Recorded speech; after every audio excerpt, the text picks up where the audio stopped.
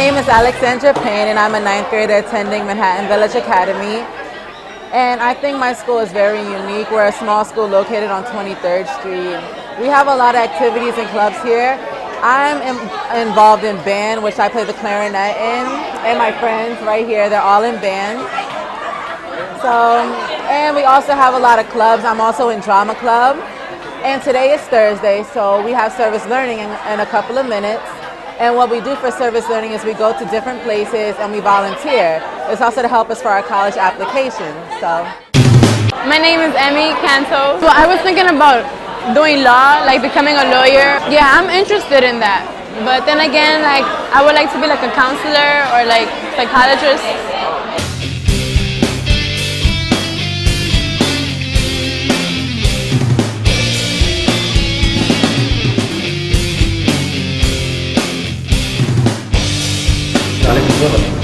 Yeah. Oh, I live there.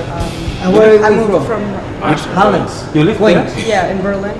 Berlin. Yeah, and then we moved to Stuttgart. It's 6 Stuttgart? Yeah. I live in close Düsseldorf. Düsseldorf.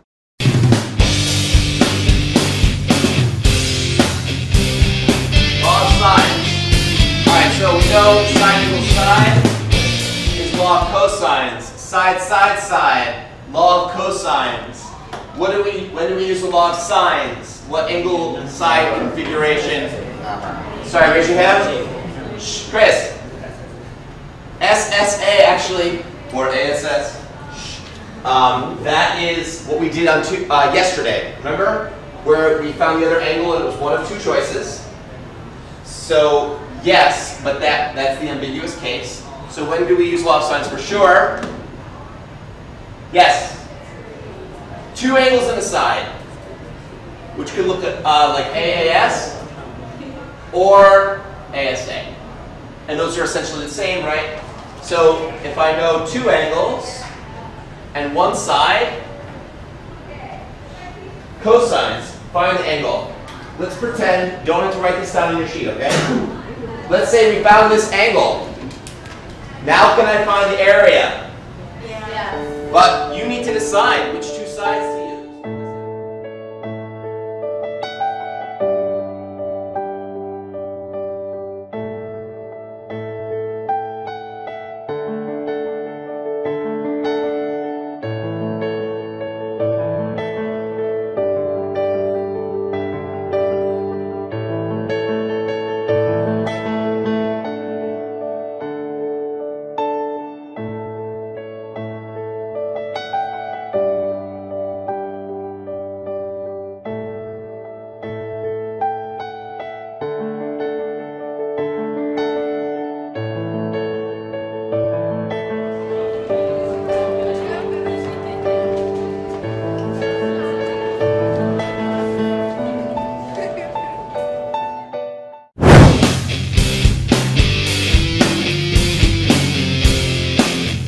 My name is Sarah Lewis, and I teach 9th grade algebra.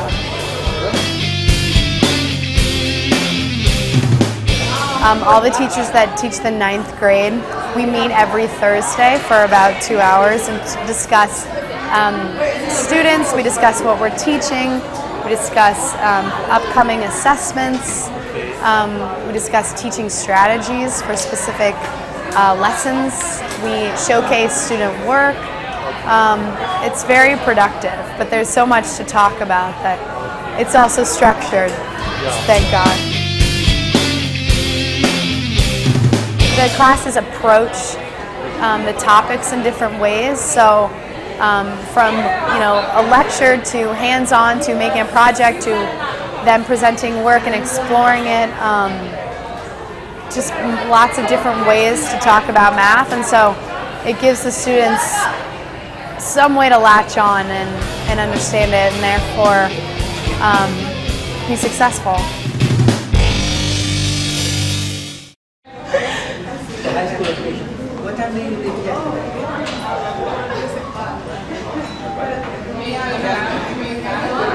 You see all these white hair I have here? All these white hair, right? Yeah. A lot of that white hair was here to be. Morning. You guys have Morning. I'm Michael. This is one of my seniors. Name and time. I haven't seen you couple of days. What have you been? Really? Sometimes kicking, she's sometimes fainting, right? And I had to call 911. And here is Rosa Roja. Hello. Red Rose. Morning. Yeah. Morning. Nice to meet you. I'm Michael. Come on. Say hi. My name is Joe Frick and I teach ESL and literacy. We were doing like a vocabulary skills lesson for because the students will have Regents exams coming up in June, and it's important for especially students who are lower skilled or struggle with literacy or are ESL students that they have to learn a lot of science concepts and vocabulary, but then in terms of the way that they read questions, like they have to be able to look out for words that are just normal English words that maybe they know in one way, but when they're used on a test means something different. Probability. Stop it. If it was an sound. There is B-U-A. Take 2 more minutes. I want to hear some other words you found. Probability. Why would that be confusing, maybe? Because you might see prevailing as to stop something from happening. To stop something from happening? Like preventing almost? Yeah. Yeah, okay, cool. I like that. It's a good culture like that with the teachers and the students. I mean, I think everybody's very appreciative to be here.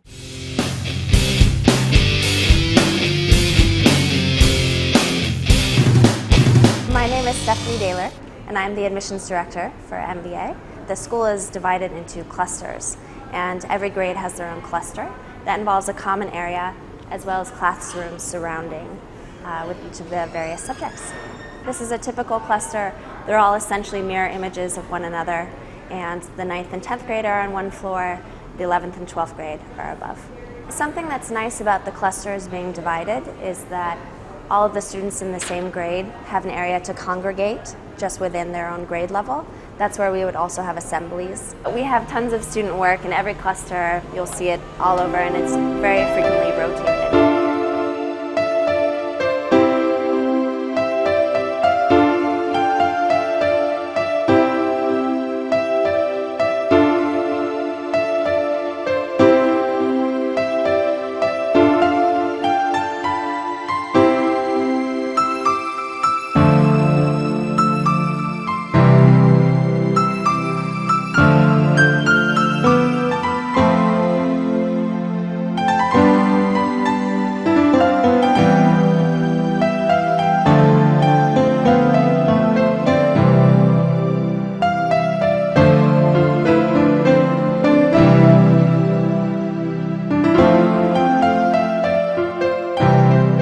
Well, this is the Library Media Center. This is the circulation desk, so this is where students will come up and I'll check out books to them. Students come in here out of personal interest or to do research for their assignments. Hi, welcome. Generally, if they're coming in from a class, they have to give me a pass to let me know that they're not skipping out of class, and otherwise during their lunch break they're welcome to come after school and before school. Lots of students come in here to print if they don't have printers at home. Here's the college and career section, for example. Get yourself into college. Oh, yeah. Yep. Some things looking a little bit more in advance to try to do some backwards planning. Lots of our students are actually very ambitious and have career goals, and then it's more about informing yourself what steps need to be taken in order to end up in that career. So we do have resources in print here. Also online, we have access to databases that help students with their college planning. This is where our fiction section is, and we also offer some comfortable chairs. Students can work independently here on these chairs. And we just got these new Macintosh computers, which have been very popular with the students. But we also do have wireless access. We have our nonfiction section, poetry, short story collections. One of the things that is very common in the New York City public schools is that students will reach for 65 and say, well, I passed. But we found that that's not enough. You say to students, no, 65 is not enough. You want to go to a great college, you want to go to a great university, you have to get 95, because underlying our entire philosophy is when high school is difficult, college will be easy.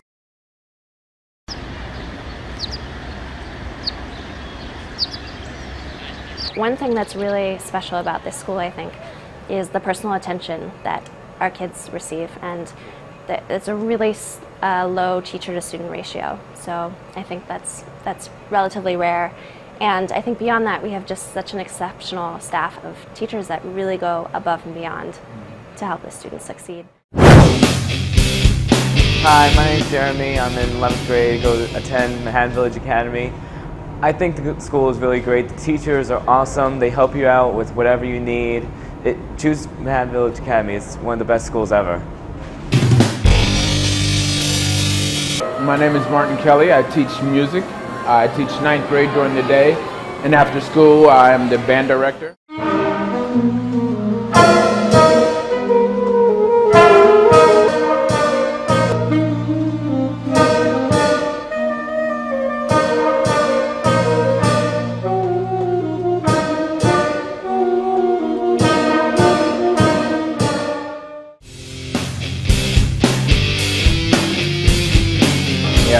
It helps the relay of transmitting ideas and energy from one part of the brain to the other.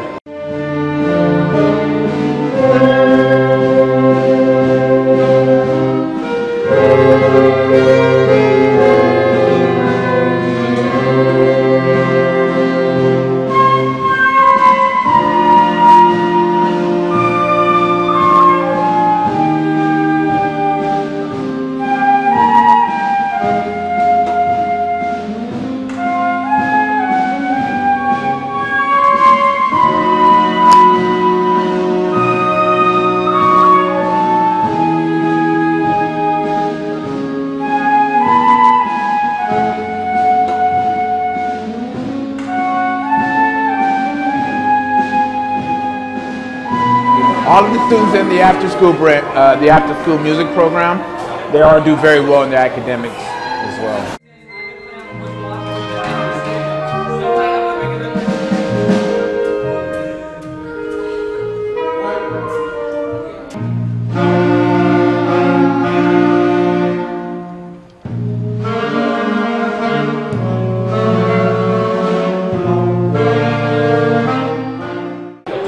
Oh, I love it.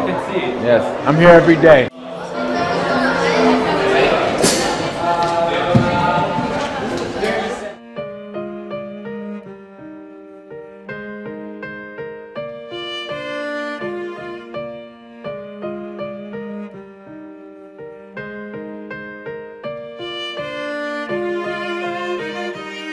I wanna show the world how high I can fly as I write your name across the sky. I can touch the stars, stand on the moon. I'm on a heavenly cloud that I share with you. I wanna show the world